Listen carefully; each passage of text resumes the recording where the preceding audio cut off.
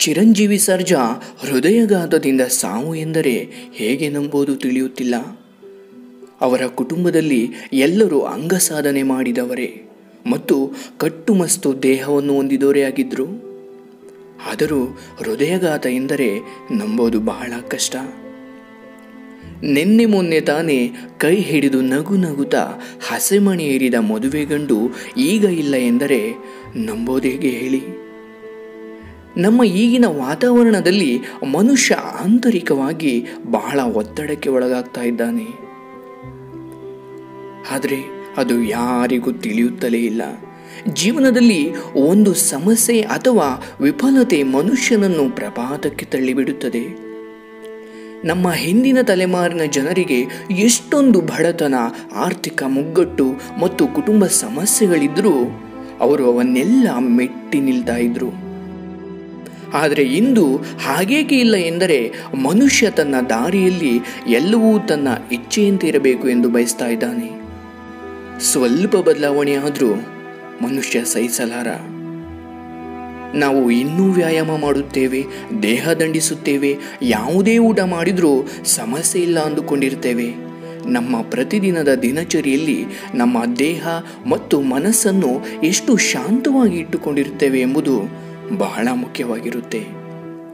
ಇಂದು ನಮ್ಮ ನಡುವೆ ಜರುಗುತ್ತಿರುವ ಪ್ರತಿ ಘಟನೆಗಳು ಮನುಷ್ಯನನ್ನು ಸಂತೋಷಕ್ಕಿಂತ ಹತಾಶೆ, ಭಯ ಮತ್ತು ದುಃಖದ ಮಡುವಿಗೆ ತಳ್ಳುತ್ತಿವೆ.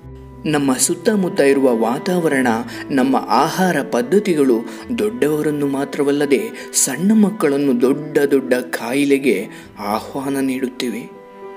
ನಮಗೆ ಎಲ್ಲ ವಿಷಯಗಳಿಗೂ ಸಮಯವಿರುತ್ತದೆ. ನಮ್ಮ ದೇಹ ಮತ್ತು ಆಹಾರ ಕ್ರಮದ ಬಗ್ಗೆ ಕಾಳಜಿ ವಹಿಸಲು ಯಾರಿಗೂ ಸಮಯವಿರೋದಿಲ್ಲ.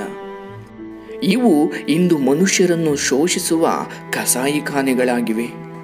ಒಂದು ಸಣ್ಣ ಸಮಸ್ಯೆಗೂ ಕೂಡ ಅಡಿಯಿಂದ ಮುಡಿವರೆಗೂ ಪರಿಶೀಲಿಸಲು ಬರೆದುಕೊಡುತ್ತಾರೆ. ಅವರ ಅನುಭವ ಯಾವುದಕ್ಕೂ ಬೇಡ. ಮೊದಲಿನ ವೈದ್ಯರು ನಾಡಿ ಪರೀಕ್ಷೆಯಿಂದಲೇ ಎಲ್ಲವನ್ನೂ ಹೇಳಿಬಿಡ್ತಾ ಇದ್ರು. ಈ ಸೂಪರ್ ಸ್ಪೆಷಾಲಿಟಿ ಆಸ್ಪತ್ರೆಗಳು ಬಂದ ಮೇಲೆ ಮನುಷ್ಯ ರೋಗಗಳಿಗೆ ಹೆದರುವುದನ್ನು ಮರೆತು ಬಿಟ್ಟಿದ್ದಾನೆ. ಈ ಕರೋನಾವನ್ನು ಹೊರತುಪಡಿಸಿ ಅಂದುಕೊಂಡರೆ ಅದಕ್ಕೆ ಕೂಡ ಯಾರೂ ಭಯ ಪಡುತ್ತಿಲ್ಲ. ಆಸ್ಪತ್ರೆಗಳು, ವೈದ್ಯರು ನಮಗೆ ಯಾವುದೇ ಕಾಯಿಲೆಗಳಿಗೆ ಕೊಡುವ ಔಷಧಿ ಉಪಚಾರಗಳು ತಾತ್ಕಾಲಿಕವಾಗಿರ್ತಾವಷ್ಟೇ. ಅವು ನಮ್ಮನ್ನು ರೋಗಮುಕ್ತರನ್ನಾಗಿ ಮಾಡಲು ಸಾಧ್ಯವಿಲ್ಲ ಎಂಬ ಅರಿವು ಯಾರೊಬ್ಬರಿಗೂ ಇಲ್ಲ.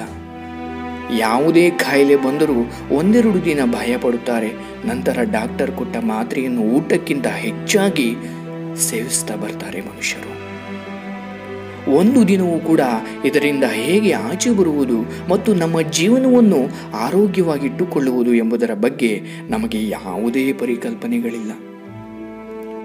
ನಾವು ತೆಗೆದುಕೊಳ್ಳುತ್ತಿರುವ ಅಲೋಪತಿ ವೈದ್ಯ ಪದ್ಧತಿ ಒಂದು ರೋಗದಿಂದ ಮತ್ತೊಂದು ರೋಗಕ್ಕೆ ನಮ್ಮನ್ನು ಅನಾಯಾಸವಾಗಿ ಕರೆದುಕೊಂಡು ಹೋಗುತ್ತಿವೆ. ಹಿಂದೆ ಹಾಗಿರಲಿಲ್ಲ. ಅಡಿಗೆ ಮನೆಯಲ್ಲಿ ಅನೇಕ ಕಾಯಿಲೆಗಳಿಗೆ ಔಷಧಿಗಳು ದೊರೆಯುತ್ತಿದ್ದವು. ಯಾರು ಸಣ್ಣ ಪುಟ್ಟ ಕಾಯಿಲೆಗಳಿಗೆ ಆಸ್ಪತ್ರೆಗೆ ಹೋಗುತ್ತಿರಲಿಲ್ಲ. ಇಂದು ಸಣ್ಣ ನೆಗಡಿಗೆ ಕೂಡ ಡಾಕ್ಟರನ್ನು ಹುಡುಕಿಕೊಂಡು ಹೋಗ್ತಾ ಇದ್ದೇವೆ. ಅದರ ದುಷ್ಪರಿಣಾಮ ಬಹಳ ದೊಡ್ಡದು. ನಮ್ಮ ಹಿಂದಿನಿಂದ ನಡೆದು ಬಂದ ಊಟದ ಕ್ರಮ, ಹಿತ್ತಲಿನ ಹಸಿರು ಸೊಪ್ಪುಗಳು, ಬೇಲಿ ಮೇಲಿನ ಹಾಗಲಕಾಯಿ, ಕುಂಬಳಕಾಯಿ, ಸೋರೆಕಾಯಿ, ಹೀರೆಕಾಯಿಗಳು, ಮನೆಯಲ್ಲಿ ಕರೆಯುತ್ತಿದ್ದ ದೇಸಿ ಆಕಳಿನ ಹಾಲು, ತುಪ್ಪ, ಮೊಸರು, ಬೆಣ್ಣೆ ನಮ್ಮನ್ನು ಯಾವುದೇ ಹಣವಿಲ್ಲದೆ ಆರೋಗ್ಯವಾಗಿರಿಸ್ತಾ ಇದ್ದವು.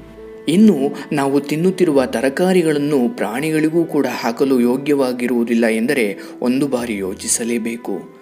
ಇನ್ನು ಊಟವನ್ನು ದೇವರೇ ಬಲ್ಲ.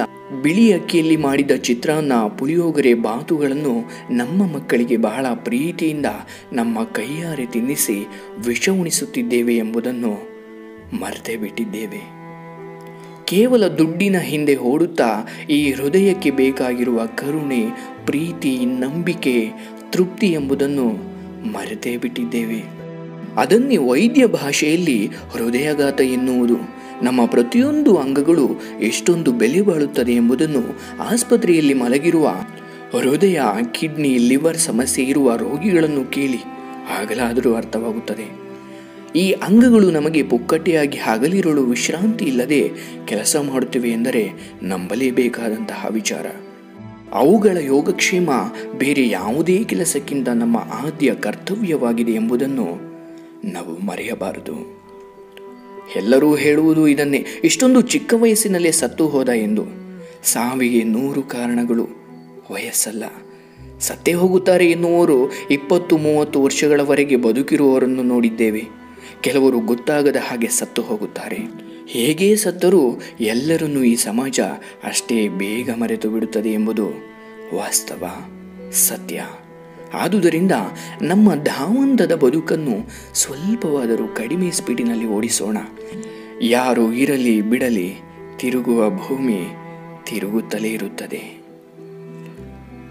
ಪ್ರೀತಿಯ ಕೇಳುಗರೆ, ಕಡೆಯದಾಗಿ ಒಂದಂತೂ ಸತ್ಯ, ನಾವುಗಳು ಬರುವಾಗ ಏನನ್ನೂ ತಂದಿಲ್ಲ, ಹೋಗುವಾಗಲೂ ಏನನ್ನೂ ಕೊಂಡೊಯ್ಯಲು ಸಾಧ್ಯವಿಲ್ಲ. ದೇವರು ನಮಗೆ 2 ಅವಕಾಶಗಳನ್ನು ಮಾತ್ರ ನೀಡಿದ್ದಾನೆ. ಒಂದು, ನೀನು ಏನನ್ನು ಸಂಪಾದಿಸಿದ್ದೀಯೋ ಅದನ್ನು ಕೊಟ್ಟು ಹೋಗುವುದು ಅಥವಾ ಬಿಟ್ಟು ಹೋಗುವುದು. ಈ 2 ಆಯ್ಕೆಗಳು. ಜೊತೆಯಲ್ಲಿ ತೆಗೆದುಕೊಂಡು ಹೋಗುವ ಅವಕಾಶ ಭಗವಂತ ನಮಗೆ ಮಾಡಿಕೊಟ್ಟಿಲ್ಲ. ಹಾಗಾಗಿ ಇರುವಷ್ಟು ದಿನ ನಮ್ಮ ಬದುಕನ್ನು ನೆಮ್ಮದಿಯಾಗಿ ಹಾಗೂ ಅರ್ಥಪೂರ್ಣವಾಗಿ ಬದುಕಿ ಸಾರ್ಥಕಗೊಳಿಸಿಕೊಳ್ಳೋಣ. ನಮಸ್ಕಾರ.